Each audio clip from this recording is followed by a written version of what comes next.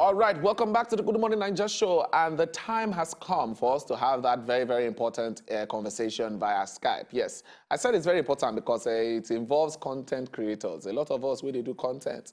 Yes, there's a lot of things that are connected to that, and there's a tax, content tax. So we'd like to look into that one, and there's a person who is an expert who can give us the necessary information regarding and the things that it entails. So I'm going to be speaking to Isioma Nnena Alexis Idigbe, and she's a legal practitioner. Welcome to the Good Morning Nigeria show. Good morning. How are you? I hope you're... I'm good. How are you doing today? Fine, thank you. All right. It's a tradition on the show. I always get to ask my guests how they're doing honestly, because I know that there's a pandemic, a lot of things have changed, unexpected things happen. So honestly, how are you, honestly? Well, I mean, I'm fine. Of course, it hasn't been in the... And because I media and entertainment law, yeah, a lot of clients were affected. And my clients are still being affected because it's about to open. But overall, from home because my firm is tech-enabled. And then we said I was active. So it has been bad. Okay, great stuff, great stuff. I like the fact that even if with the situation happening, you're looking for ways to make it happen. But it's all good. So today we're talking about content tax. And a lot of people hear them like, what's that? What does that even mean? So let's start from there. What does it entail so that they can have like a clear knowledge of what content tax is about? I mean, the first thing I want to say, none of us really know how, because the information that it's very little information. So we're not exactly of what this is a tax, whether it's a levy. All we know with state film and video censor is now that all film and videos that produce states are tax them and be charging out if they levy on content. A 5% levy on all content produced here locally. Distributed okay. So we know that this stirred up a lot of conversations. People were not in support of this, and they're like, how can you tell me who have gone to produce all by myself, put all the work in it, and you expect me to now pay a certain fee, 5% fee on my content? So as it is, how does it affect the average content creator? How does this affect the average content creator? I mean, the first thing to look at the history between government and the industry. Number one, standing of film and video censors to even regulate production and distribution of in Lagos. And you see that this kind of regulation is a result a history of poor regulation industry. So when you pass our constitution, you find out that the regulation of distribution of film and video was on the concurrent basis, which means that state and federal have the power to regulate these activities. And so that is the basis on which state film and video has now brought regulation. Now, I know that it out said that the first state film and video censors board doesn't have the right to regulate this sector in it's odd because this activity sits on concurrent. So the state don't have power. Okay. So what you think with this regulation? All right. Sorry, Njoma. Hello, Njoma. I would like you to give me a minute because the audio is really bad. It's cutting, and so we'd probably like to call you back and see if we can reconnect a bit better so that we don't lose out in some words you're saying. All right? Okay. Okay, so we'll do that in a minute and we'll call you back immediately. Okay, so we're having a conversation with Isioma and then Alexis. And we're talking about content tax because it's a situation that content creators are coming out to talk about, seeing the fact that there's a 5% fee that's required of every content creator in Lagos, for your movies, whatever you're creating, to be paid. And it's like a levy or a tax. So we're looking at that, having that conversation regarding how it affects the regular content creator. So let's see if we can reconnect back to her in a minute. We can get that conversation going. Are we back? Yes, I believe so. Okay. Oh, so yeah. Go ahead. Where you... Yeah, go ahead. You were telling us how it affects the common content creator, the the average content creator. So relation, there's a tax from the states called entertainment tax, which technically exists for the judgment that was passed in Echo Hotel when it took the tax agents to court, which essentially said you added tax was covering the, and therefore the entertainment tax and taxation, taxing people twice. But still, the cinemas are entertainment tax, which they deduct from revenues that the filmmaker earn as a result of their film. Yeah. Playing in cinemas. In the cinemas, okay. And if you look at the picture, for instance, so you look at TV channels, TV channels, TV Star Times, and all those productions are clicked on there.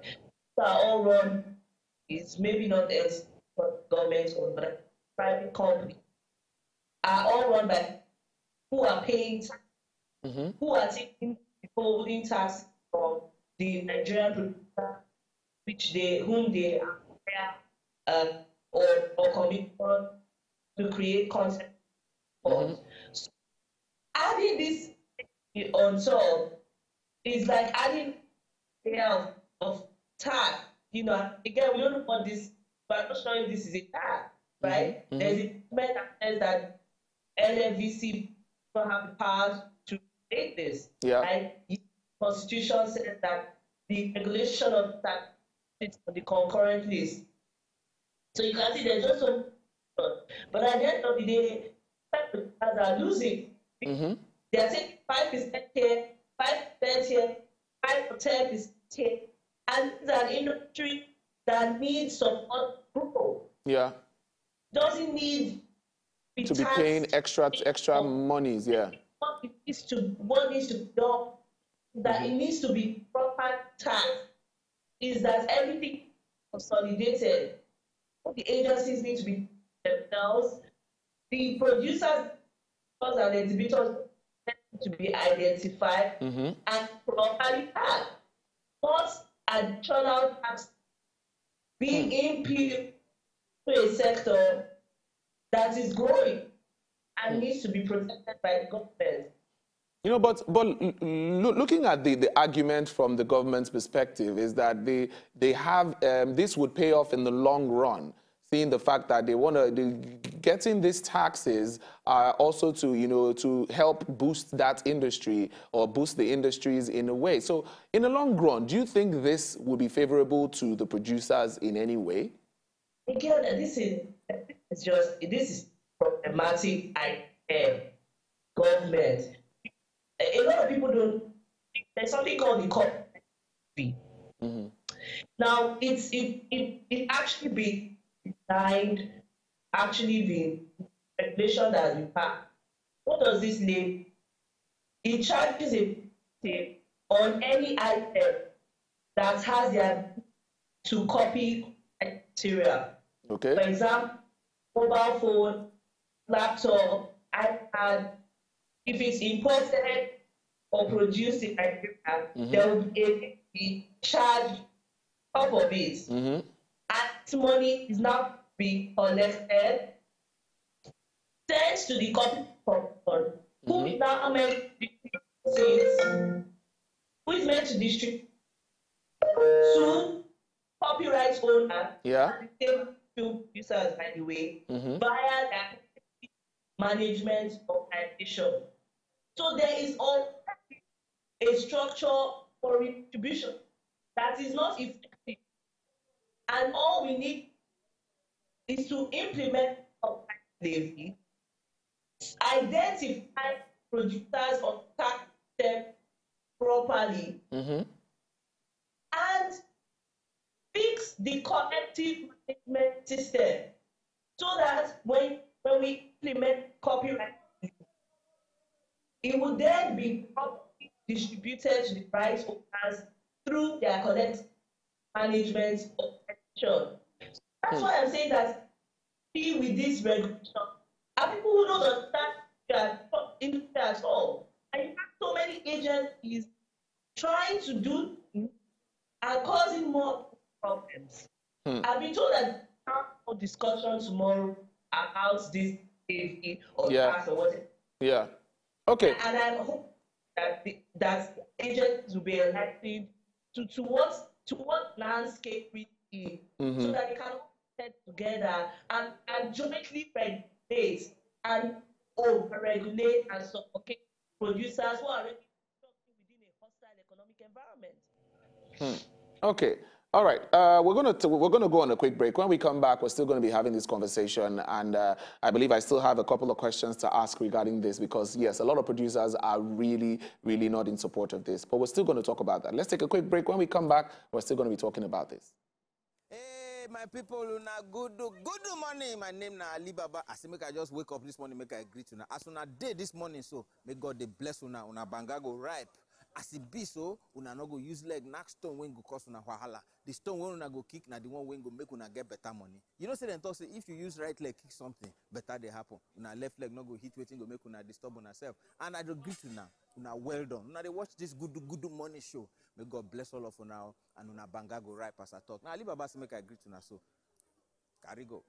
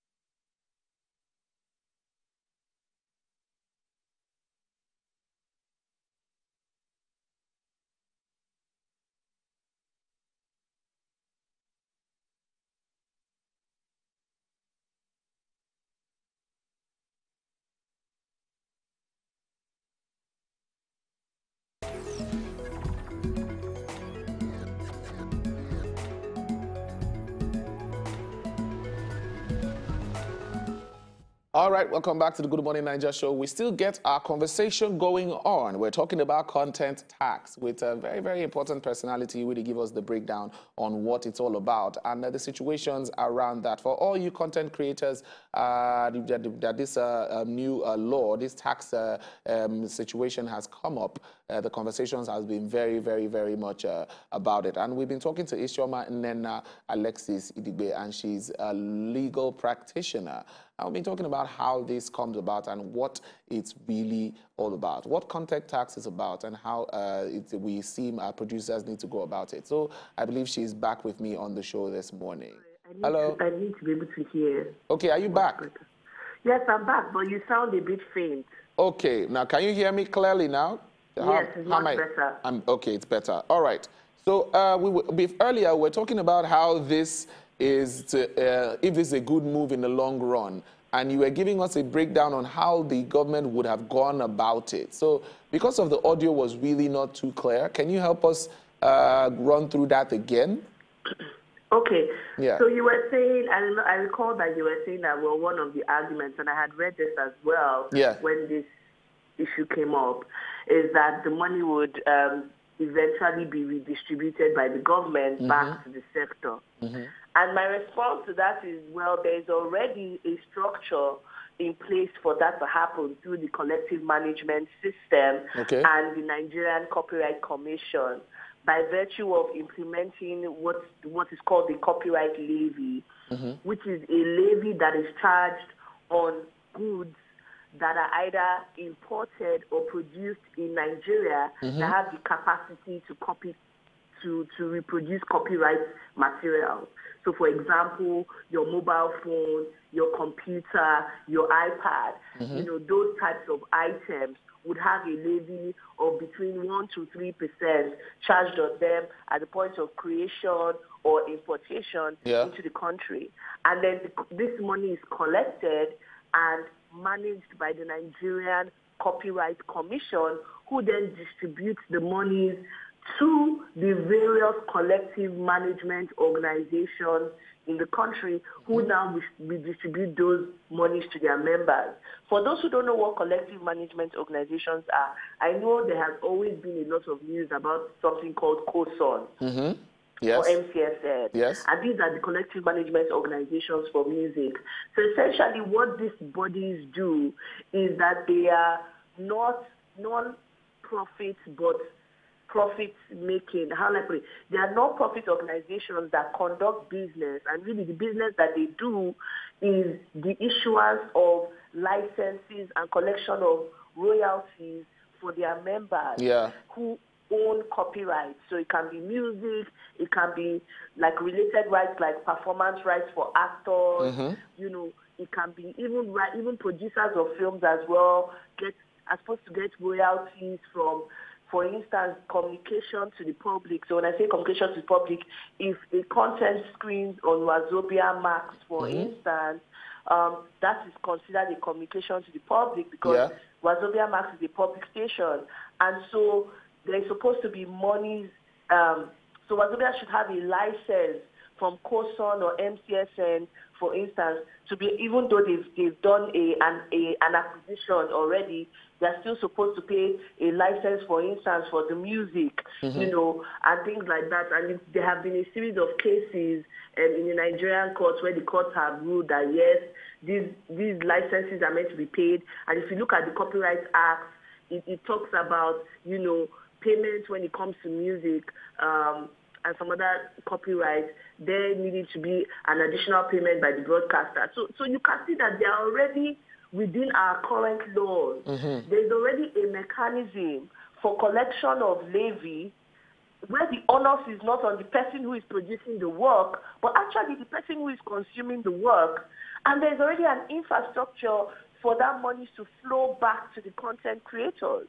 But this infrastructure has not been implemented when we're talking about the copyright levy.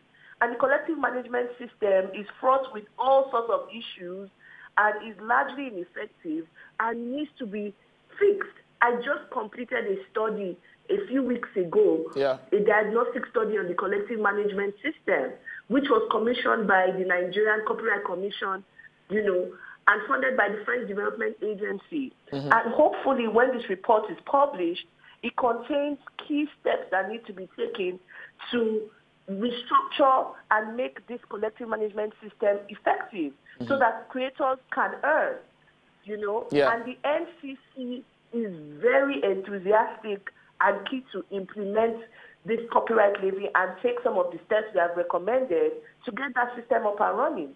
There's absolutely no need for this additional levy. You know, there's absolutely it doesn't do anyone any good, and it's a reflection of what we see in the creative industry, where the intentions may be good, but there is no fundamental understanding of the landscape. The people who are then put in these positions to regulate this sector don't invest in actually researching and understanding the landscape, and the various agencies that are mandated, that have regulatory rules within the sector, are all working in isolation, as opposed to working together to make sure that they are creating an enabling environment for filmmakers and the film and television industry in Nigeria, and not suffocating the sector with double taxation and over-regulation. Now, looking at it, thank you very much for giving us a clear analysis on what this is all about, so that people can understand that, yes, the conversation statement I made earlier, seeing the fact that maybe from the path of the government, this is a move to create more revenue for the industry. And you've clearly stated that there are different ways this has always been done. And introducing a new way of collecting more taxes is really not relevant at this point. But so let me just add, let me correct that. Yes. It's not that first of all, filmmakers have been paying tax. Yeah. Even a tax that they shouldn't be paying, the entertainment tax. So that there is that. Filmmakers have companies. Distributors have companies that are paying corporate tax. So this is an industry that is already taxing. Is it paying all the taxes it should be taxed? But it is not, in the sense that do all the production companies have, you know, registered entities that have tax ID and all of that? No. So that needs to be done. You understand what I mean? But yes. there is the copyright levy is already there, but it has not for one day ever been implemented by the government. And this is a structure that is designed to collect income from the person who is exploiting the consumers and ultimately distribute back to the rights owners. You see this in different countries, even within Africa, have earned so many millions and billions of dollars just from collecting that copyright levy. And this is a very sustainable source of income for the film industry, not just the film industry, anybody in the creative industry benefits from the implementation of this copyright levy, which is yet to be done for years. The copyright levy regulation was passed, correct me, I think as far back as 2007, and it has not been put into action. And yet they are passing this new, you know, regulation that is just confusing. Interesting. I like the fact that we're talking about this. And looking at the situation on ground, what other alternative kind of taxes would you have preferred this been implemented asides this one? Because if this caused a lot of conversations from the creative industry, and if they were to, you know, create another system of taxing, which other alternative would you give as an advice? What other ways would you think they can, you know, make it work if they need to put it out there? The conversation that we should always be having about this sector is about what can we do to improve it, an enabling environment for this sector to reach its potential as a key economic driver, particularly in terms of employment of labor and contribution to the GDP. So that is the point of view that regulation should always look at. Now, if you're trying to capture that tax, I always say regulation should, the new and modern and most effective style of regulation is incentive-based regulation. And there are steps that you are supposed to take when you're trying to create a regulation. And one of those steps is consultation with the people who are actually doing the business. You should consult with them to understand the landscape, which you can see from the few minutes we've discussed, you know, this thing that they're trying to do, there's already something in the law that just simply needs to be implemented. And a simple, appropriate consultation would have released this. Now, how do we now, the conversation should be, how do we incentivize this sector to comply with tax regulations, just as we're trying to do in all other industries and sectors in the country? How do we capture people who are within the tax bracket? And I have to say, it's in the interest of the industry for this to happen, because some of us in the industry are trying to push for things such as tax rebates. A tax rebate is where you get sort of like a tax refund. Like if you, for instance, like you see this in a lot of countries, if you, let's say you want to produce, for example, there are some countries that are able to attract a lot of productions to their country because they have good tax incentives, which means that when they shoot their productions in those countries, they essentially spend less money because they get quite a bit of that money back as taxes. And they're usually incentives like for you to be able to access that. It can only be accessed by a producer in that country, which means that, let's say it's an international country that wants to produce in that country, they would have to engage with a local producer. You know, you would need to use a certain number of people from that country in key roles in your production and things like that. So this industry needs to be captured in the tax bracket for us to start having real discussions about how do we get tax incentives so that we can you know, have more cash to produce content within Nigeria, and also attract foreign productions into Nigeria, which again will be good for the system because the flow of foreign of money into the country, Nigerians will be employed and paid, and the amount of money they would spend on things like hotels, food, and the rest. I mean, I think the trickle-down effect, the economics of that is very clear. But the point of view of the government must always be, but if you look at it by saying how do we create an enabling environment, and you go through proper steps in formulating regulation, which include consultation with stakeholders, then we would arrive at something that works for everybody. You know, works for government and works for the creative industries, in this case, particularly the film and television industry. Great stuff. Now, you spoke about local inclusion in production, and I believe that in some conversations, the government also says that they've said that this has also been in the works. It's not, they make sure that they have local inclusion in production for international companies who come to produce in Nigeria. So is that not in the works? Well, I mean, it's not just to put language and say there must be local content. You have to incentivize those productions to come to Nigeria. Already, Nigeria loses so much foreign production to a lot of other countries in Africa, like South Africa and Morocco and Tunisia, who have tax rebates, have a huge, you know, skilled force, quote and unquote, are safer.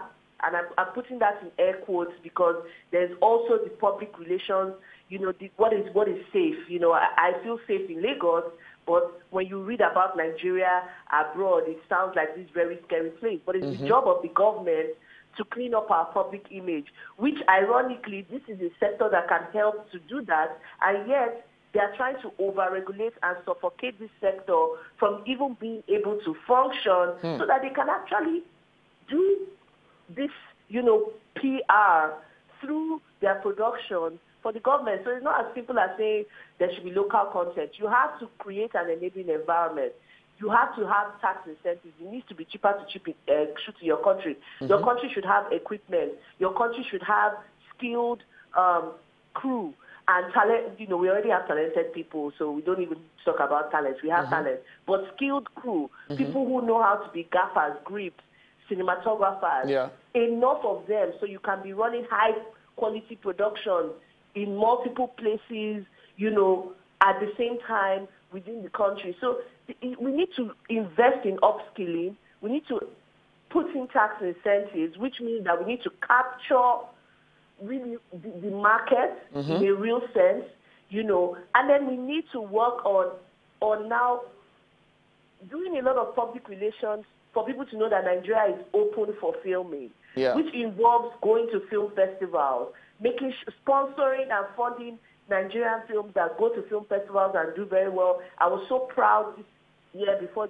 COVID. I was at the Berlin International Film Festival, which is one of the most prestigious festivals in the world. And we had a Nigerian film shot in Nigeria, story written and directed by Nigerians, cast with Nigerians, both Nigerians based in Nigeria and Nigerians abroad. But I would say it was a majorly, Nigerian production, funded locally, and this was one of the official selections of that festival. And people in Nigeria don't even know about this film. The Nigerian government did not support that film. There wasn't a Nigerian government stand that was active promoting this film, because the only way you can even show that your country is open for business is by the products that are coming out of that country.